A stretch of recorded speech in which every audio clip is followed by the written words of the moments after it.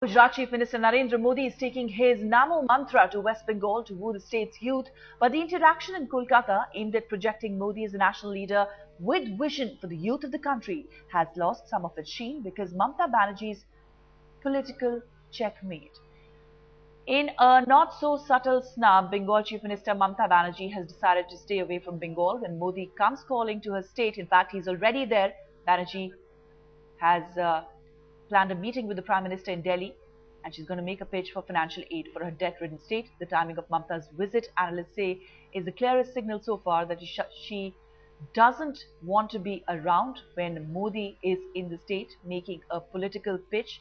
But the Bengal BJP for now is euphoric over the iconic leader's Bengal visit. Gujarat Chief Minister Narendra Modi has just landed in Kolkata, and we can show you he's just coming out of the airport.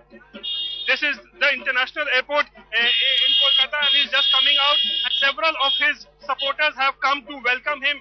Most of them are BJP party workers, and also the Gujarati community living in Kolkata. They have also come out in large number to welcome Narendra Modi. Narendra Modi is on a two-day visit to Kolkata. Tomorrow, he will be addressing the captains of the industry and also the BJP here. All in all, lots of anticipation here. We can show you that Narendra Modi has come out. He's just waving to the people, and he's just going out of the airport, and people are just shouting slogans in his favor. There are a lot of people with flags and banners in their hand.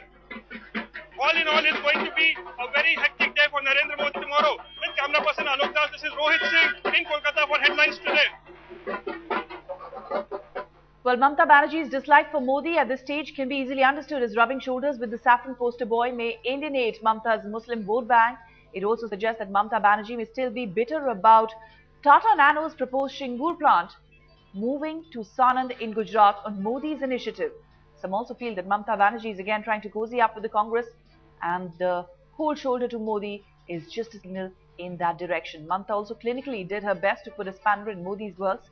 It all started with denying him permission for the use of Netaji Stadium. Narendra Modi's function had to be confined to a smaller venue, and then she chose to stay away from the function.